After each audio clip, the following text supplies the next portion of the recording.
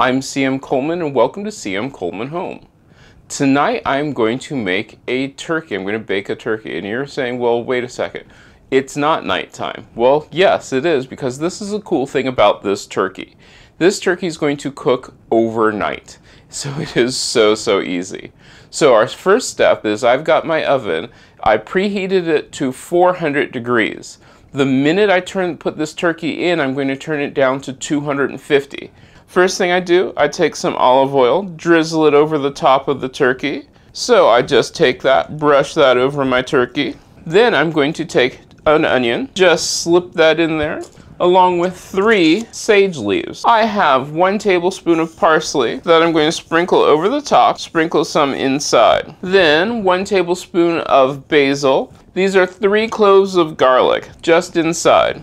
And then this is oregano. I'm taking 2 bottles of beer. Use the beer that you like the best. I have found just a regular beer is what we like the most in my family. I pour 1 bottle on the inside, 1 bottle on the outside. Then I cover it. If your cover doesn't fit tightly, you're going to have to use aluminum foil to cover over the bird. My cover is going to fit nicely, and I'm going to put him into the oven to bake for about 7 hours. Now, if you're like me and you get up in the middle of the night, you can check on your bird.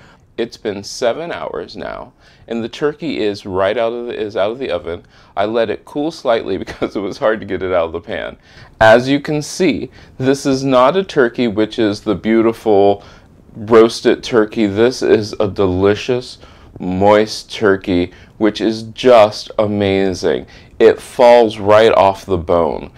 I hope you really try this recipe because it is so super simple. If this is your first time on this channel, please subscribe. You can also like, favorite it, share it on social media. I'm CM Coleman and I hope you've enjoyed this video. If you did, please click like. Also, you can favorite and share it on social media.